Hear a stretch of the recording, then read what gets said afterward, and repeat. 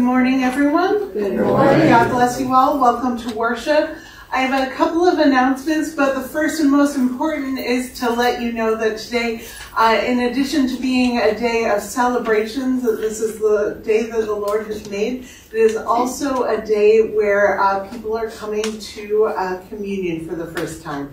And so we celebrated First Communion with Caitlin and with Abby at 9 o'clock, and today in this service, Sophie will join us at the table. We give thanks to God for her and for what God is doing in her life, and we rejoice as we come to the table with her. So great joy today to celebrate that with her. A couple things I want to draw your attention to before we get into our time of worship together. I want to let you know that the angel tree is still up. There are still some angel ornaments on it. Those gifts need to be back next Sunday. And you're going to bring them back unwrapped, and then we'll let the parents be a part of the process and part of wrapping. We'll deliver them with wrapping paper so that they know what their children are getting for Christmas. But if you are able to take one of those angel ornaments and to go shopping and be one of Jesus' elves this season, your generosity is a great blessing and is a gift to the families in need. So that's there. Also on that entryway table, you will see two new sign-up sheets. One of them has, we're looking for readers for December 31st, which is New Year's Eve and a Sunday. So we will be here at 9 o'clock and 11 o'clock and looking for some extra readers for those services. So if you can help, please sign up. I had someone this morning say, hey, do you think you can pick me a reading without lots of names I don't know how to pronounce? So if you have a special request, let me know, and I'll try to accommodate it. Also, you'll see on the entryway table a sign-up sheet for this Thursday's service of remembrance. So this Thursday night at 7 o'clock, we'll gather here for a service that is quiet and a place of peace and prayer for those who are weary, those who are struggling, those who are grieving this time of year. In particular, part of that service, we will lift up and hang an angel ornament for those who have died. And so if you are planning to come, if you have someone in your family you would like to be remembered as a part of that service, please make sure we get those names, and you can do that either on that sign-up sheet or by emailing or calling the office. And so those things. Okay, and those are all of the announcements I wanted to draw your attention to. I'm going to ask our youngest children of God to join me like right there for a children's message. Good morning, good morning, good morning. Hello. Hi. Whoa, that isn't water. Listen, nope, he's perfect. Hey. So when you do that, when you touch this water, what you do is draw a cross on your head with it, so like that, and you can remember how much Jesus loves you. That's what it's there for. Okay, so here's a question for you. We have been lighting a candle every week. So we lit this one the first week, then that one, and today we're going to light that one. Is there something different about that one? What's different? Because it's red. Yeah, it's a different color, right? It's a whole different color. Do you see that color anywhere else in this church? Am I wearing that color? I'm wearing the pink. And so why do we have pink? Why is this Sunday different? Do you know? Yeah, it's getting really close to Christmas. Yeah, and so God breaks into our journey to Christmas, and we get this Sunday. The pink is a Sunday of joy. Do you know what that word means? What's joy?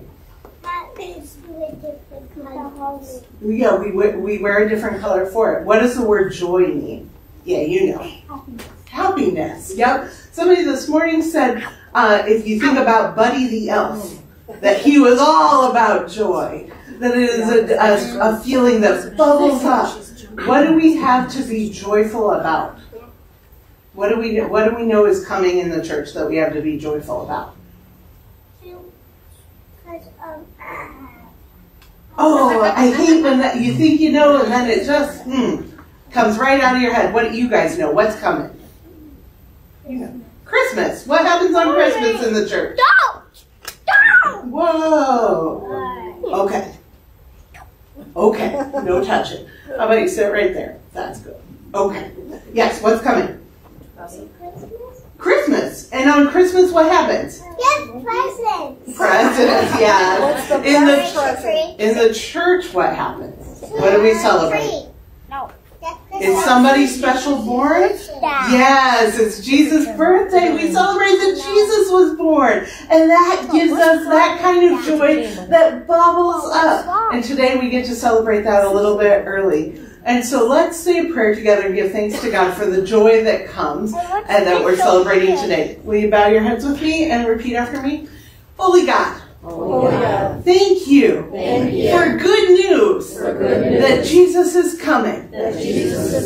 Keep this joy in our hearts always. In Jesus' name. Amen. Thank you guys. Have fun in Sunday school. I'm just carrying. Sitting still is a hard work sometimes. Let's sing together.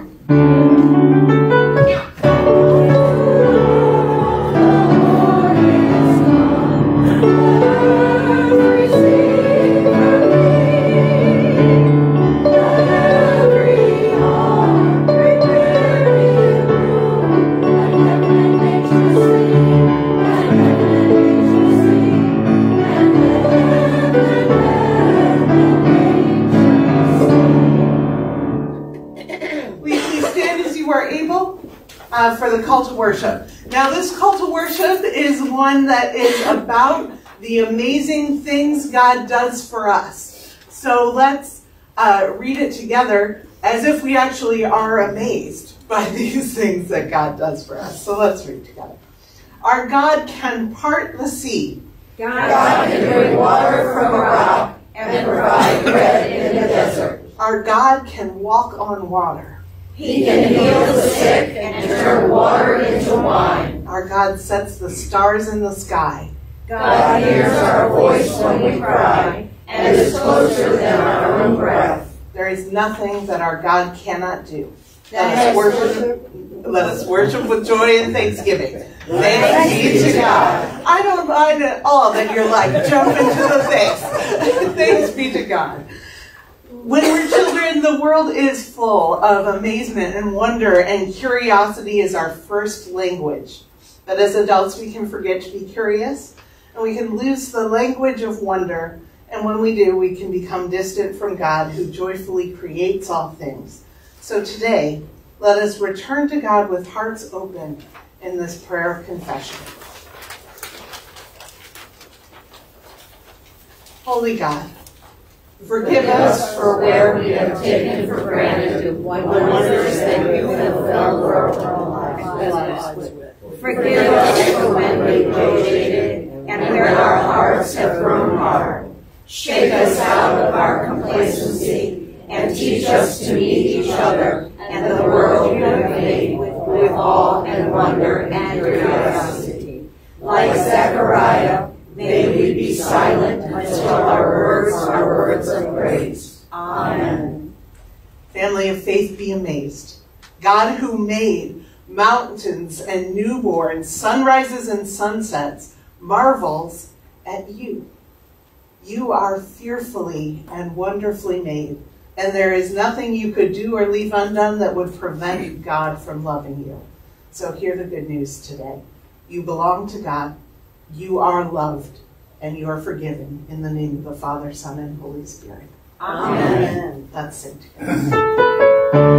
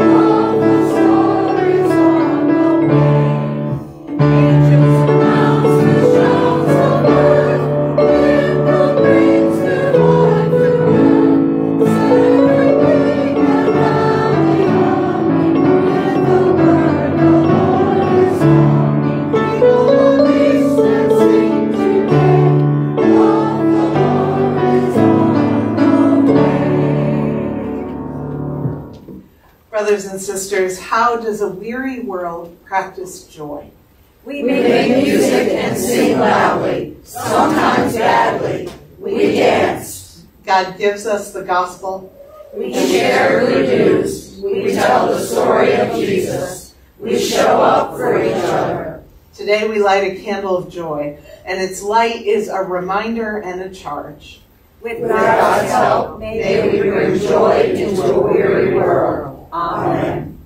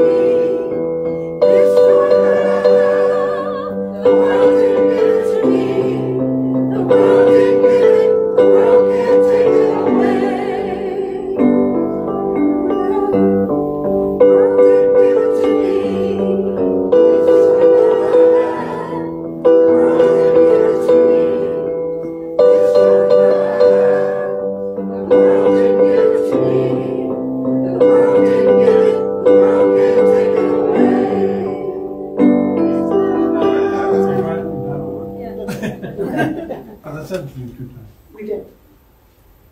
We only sang the last verse. I think we thought we were doing the whole thing. Yes, that's what exactly. I think just the last one. It's the last verse. Yep, just the last verse twice. Yep. Okay. May the grace of our Lord Jesus Christ, the love of God, and the communion of the Holy Spirit be with you all. And also with you. Let us pray. Stir up the wills of your faithful people, Lord God, and open our ears to the words of your prophets, that anointed by your Spirit we may testify to your light. Through Jesus Christ, our Savior and Lord, who lives and reigns with you in the Holy Spirit, one God, now and forever. Amen. May the peace of the Lord be with you always. And also with you. Please greet one another with a sign of peace.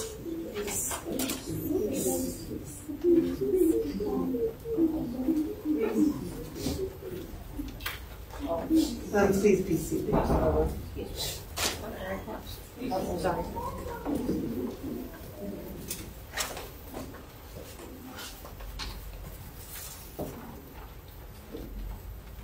Good morning. The first reading is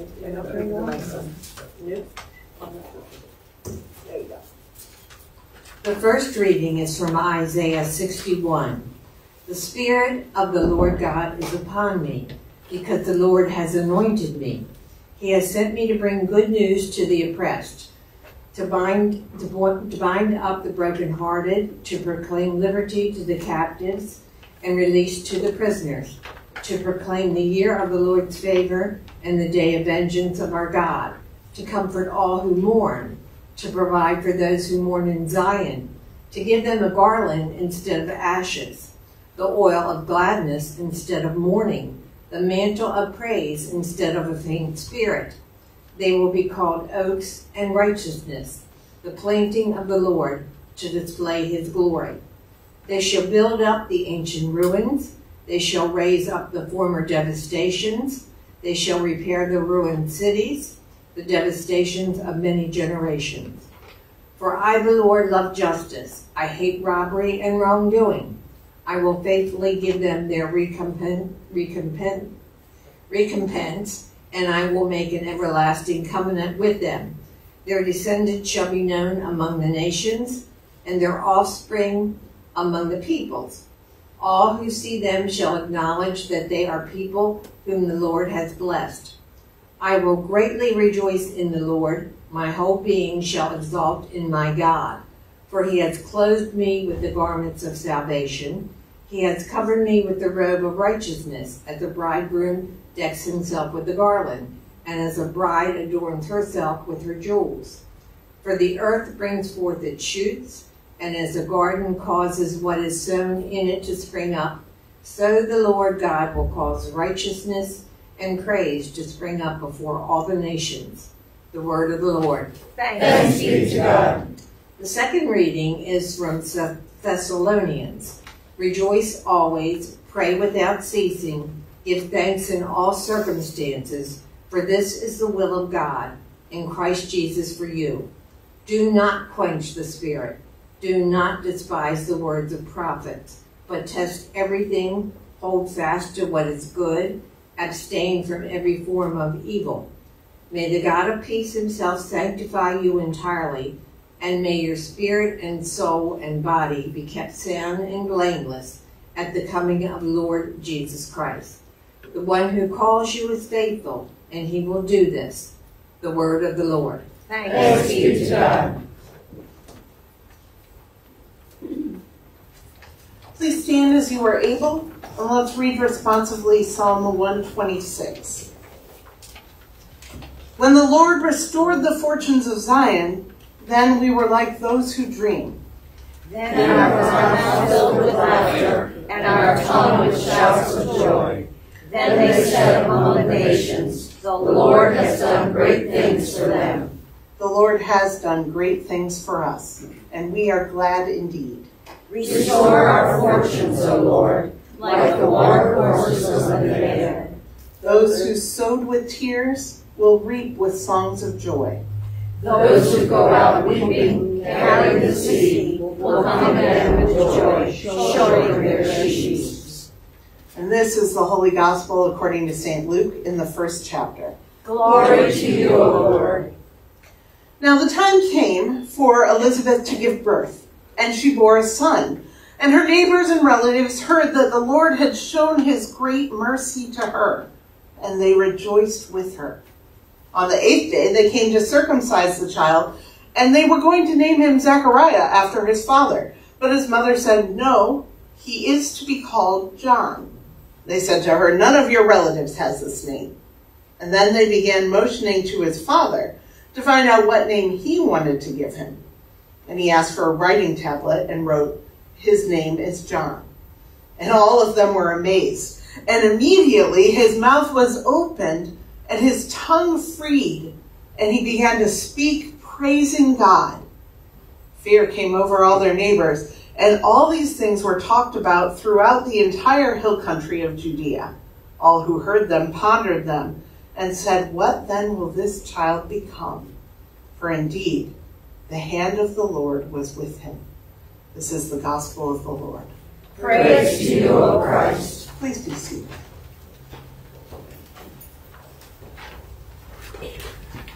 Will you please bow your heads with me and let us pray. Holy and gracious God, we pray for your spirit in this place. May the words of my mouth and the meditations of our hearts be acceptable in your sight. In Jesus' name. Amen. Okay, 2 weeks left till Christmas. 14 days, 10 business days. So remind me again, raise your hand. Who are my list makers? Who are my other list makers? I've got a couple of them. Okay. Yep. How are your lists going? Are they getting any shorter? Yes. No. Some of them. Yeah, good. This is about the time where my shopping list and my church prep list and my decorating, fantasy, travel preparing, Christmas card setting, house cleaning, baking list starts to feel like those scrolls that you like, and they go out to the street, you know? Yeah. Someone sent me a quote this week. It said this. It said, "You are afraid to surrender because you don't want to lose control. But you never had control. All you had was anxiety." Okay. Yeah. But my lists make me feel like I'm in control. They're good like that, for making me feel like all of this is in my power, and if I can just cross the things off, everything will go exactly as I want it to. But the problem is it's not real. So again, both my list makers and my not list makers, have you ever made plans and lists and lots of work getting ready only to have something happen that blew it all apart? Oh, yeah. Yeah. Yep. I think we all have had that experience. It usually makes me feel like my head is going to explode. The truth is, you and I should be used to it in this room, because we are disciples of Jesus Christ.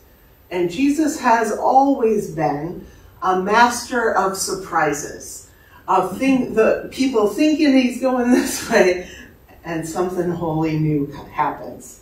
And it starts even before he's born. You know, we've been talking about Zechariah and Elizabeth for a lot of these weeks of Advent. And I read a blessing about Zechariah this week, and it went like this. It said, "It's one thing to take your voice for granted. It's quite another to think you know the plan, to hold fast and tight to what you decide is possible in the house of the Lord." When he questioned the angel for proof of promises, the old priest was silenced, though perhaps the quiet was never meant to punish. For in the sabbatical of silence and the trimesters of contemplation, he grew into a gift for hearing blessings and songs and new life and impossibilities everywhere. It's written by someone named Mena Carlson. But I love that language for his silence. A sabbatical of silence, trimesters of contemplation. Zechariah and Elizabeth teach us and lead us down a path that we all need to walk. Teach us to practice letting go of our control, holding our planning loosely so that there is room in it for God to surprise us. Oh, Zechariah and Elizabeth, you thought your days to become a parent were over? Huh? Surprise! You thought you knew what God was doing with you? Surprise! She gave birth to a son, and the silent priest wrote his name is John. Surprise! Zechariah's silence gives way to praise, and Elizabeth is bursting forth with joy. And that's just how it is with God. This third Sunday of Advent, it's the Sunday of joy. And you'd think that joy would be the fourth Sunday, actually, that we'd build up to this place of joy right before Christmas. But that's just how God works, that God breaks right in when we weren't expecting it. When we're trekking down the blue Sundays, all of a sudden there's this big old pink one, and here's the pastor looking like a Pepto-Bismol bottle. It's amazing. Just when we think we know what to expect from our God, and that there are no surprises, and that we can control what's going to happen, God breaks in, and when God does, it's joy. And isn't it funny that God chooses to work this way? That first God gives us a rhythm, a pattern, lays out law and order and in the scriptures and makes covenants so that we know how to act and how to behave and how to regulate our actions and how to treat each other and how to build a rhythm that puts us right before God. And then we can follow the rules and get it just right so that this whole heaven thing is managed and it's all under control. And maybe God is too, except it's hard to pull off. And sometimes we don't get it right.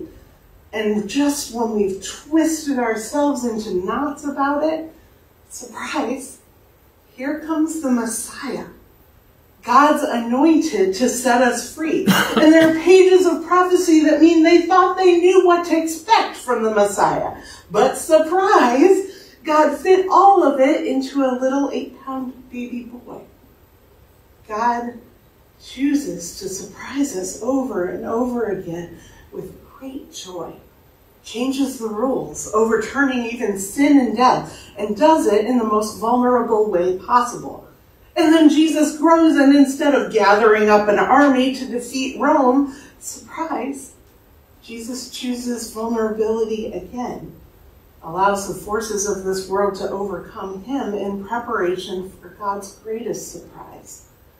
And the place of death is empty, and we declare with trumpets that Christ is risen indeed. And because he is, we're free too. We're free. But man, don't we act like we aren't sometimes? Don't we twist ourselves up in knots trying to manage everything and to make it all just right, as if we can just make things look perfect and then we'll feel perfect too, and it'll all fall in line as God wants it to. And we can control the people that we love and the things we worry about. We worry about the world, and we try to act on God's behalf, judging and punishing. And we get so busy trying to put things into the order we think God wants that we don't always leave room for God to surprise us. We get so worried about making things right that we don't notice the sunset while we drive late to a meeting. Because our God is so good, God keeps on surprising us with joy. It's what happens when the lyrics of a carol somehow pierce through everything going on right into your heart. Or there's something at the bottom of the ornament box that lifts the work of decorating into something holy and sacred. The plan that got canceled makes a space for peace, a peace you haven't felt in weeks. This Sunday, Zachariah and Elizabeth introduced their son to the world with great joy, and we light this pink candle on the Advent wreath. And as we do it, let's you and I, in these busy weeks going up into Christmas, practice making room. Breathe out and relax your shoulders and open up your hands and hold your planning for this season loosely for God to surprise you with something new. Stop running the to-do list, because God is in the midst of holy surprises and disordering our world's orderly systems. God busts into our weariness with good news that we long for. And this good news is this: Christ is coming. Christ is coming. And our weariness will give way to worship. Our silence will give way to songs of praise, and our mourning turn to dancing. God is still surprising us with joy. Amen. Amen. Please stand, please, with me, and let's sing. Jesus.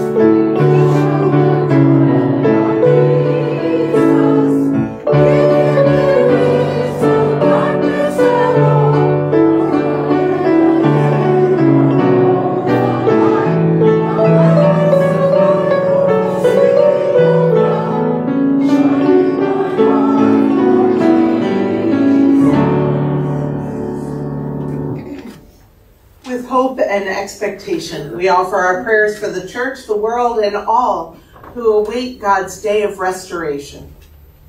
Fill our mouths with laughter and our tongues with shouts of joy as we bear witness to the great things you have done. Give your church a spirit of gladness as we gather and as we are sent. Merciful God, receive our prayer. fill our hearts with awe and gratitude for wonders great and small. From the rising of the sun to its setting, you astound us, Lord. You spread out the stars, and every inch of the cosmos is known to you. Help us see you in each day you give with your generous hand. Merciful God, receive our prayer. you love justice and promise your favor to those who are oppressed, brokenhearted, and incarcerated. Grant wisdom and compassion to those who work for public safety and all who work within prisons, jails, and courts, that mercy may increase and violence wither away. Merciful God, receive our prayer. give us strength to pray for our world without ceasing and provoke us toward love and good deeds for all who are in need, especially those we name before you now out loud or in the silence of our hearts. Sister Tina, Shelley, Nicholas, Norma, The hungry and the homeless. Biggs,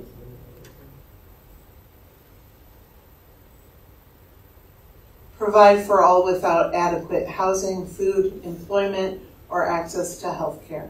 Empower us as helpers and advocates.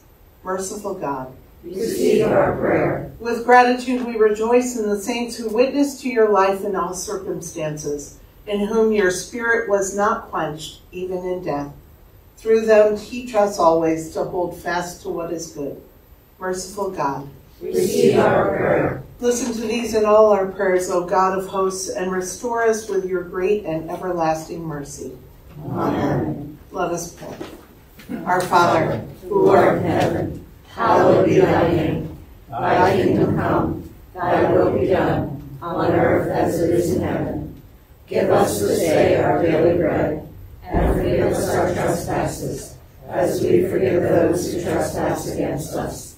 And lead us not into temptation, but deliver us from evil. For thine is the kingdom, the power, and the glory, forever and ever. Amen.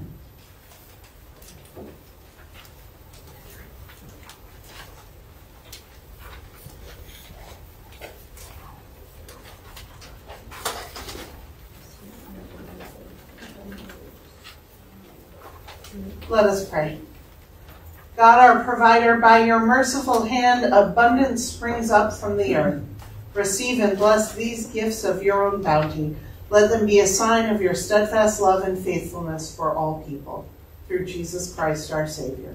Amen. Please be seated.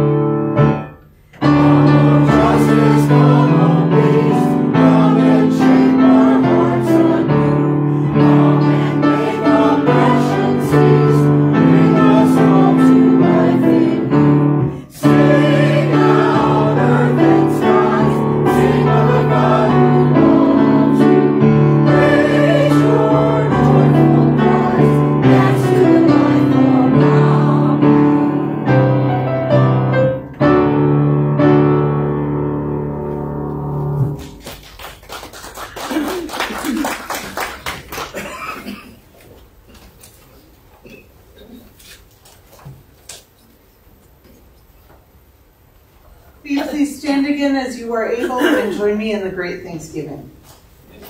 The Lord be with you. And also with you. Lift up your hearts. We lift them to the Lord. Let us give thanks to the Lord our God. It is right to give our thanks and praise. It is indeed right, our responsibility and our joy, that we should at all times and in all places give thanks and praise to you, Almighty and merciful God, through our Savior Jesus Christ. You comforted your people with the promise of the Redeemer, through whom you will also make all things new, in the day when he comes again to judge the world in righteousness.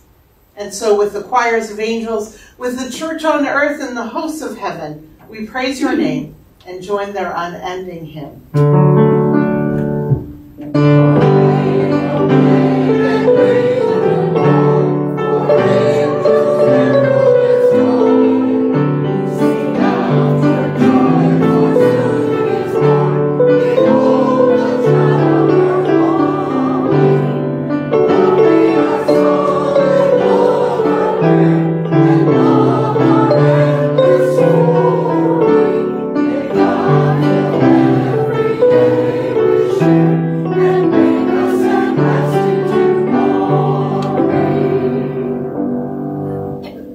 God, the beginning and the end, our salvation and our hope.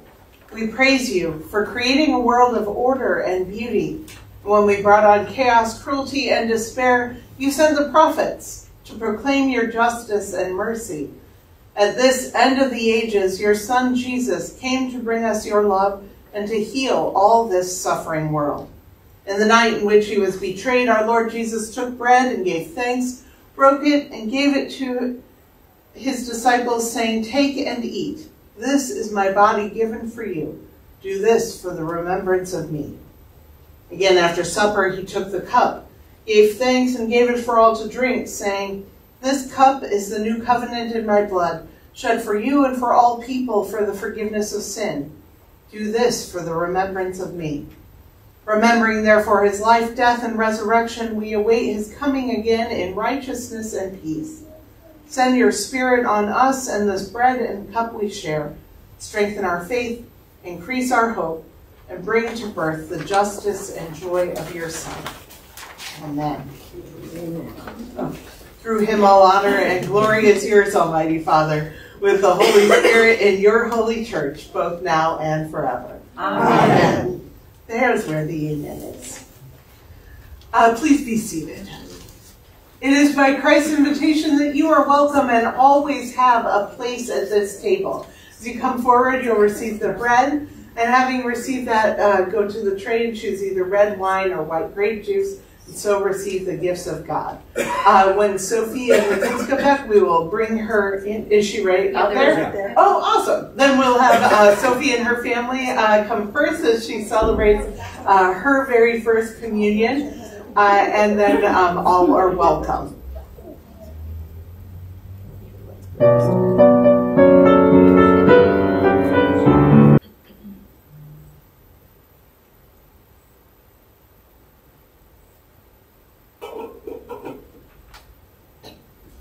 May the body and blood of our Lord Jesus Christ strengthen you and keep you in his grace. Amen.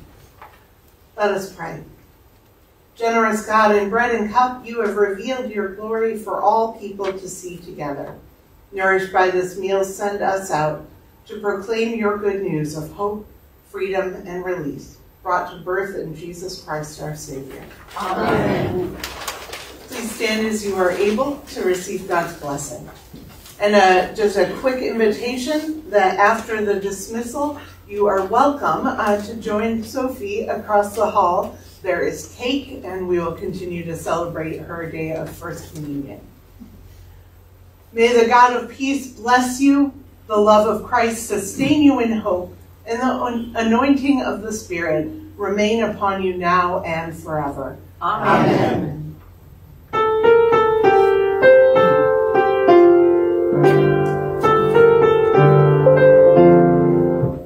Lord,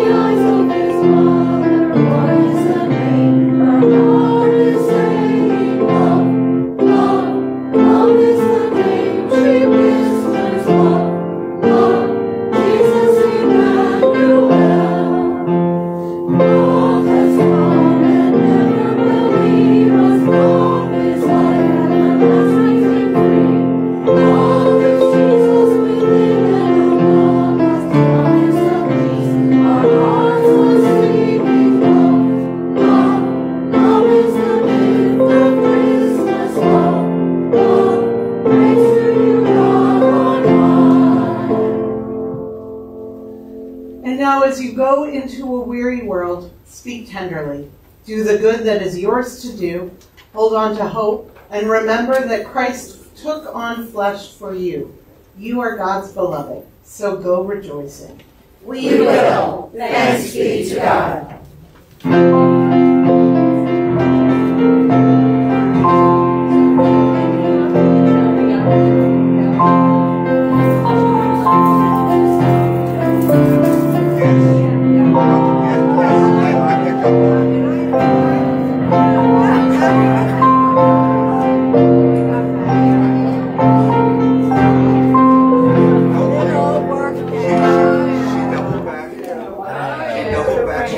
I didn't have any music for that one. Oh. You figure out. Oh. It wasn't C7.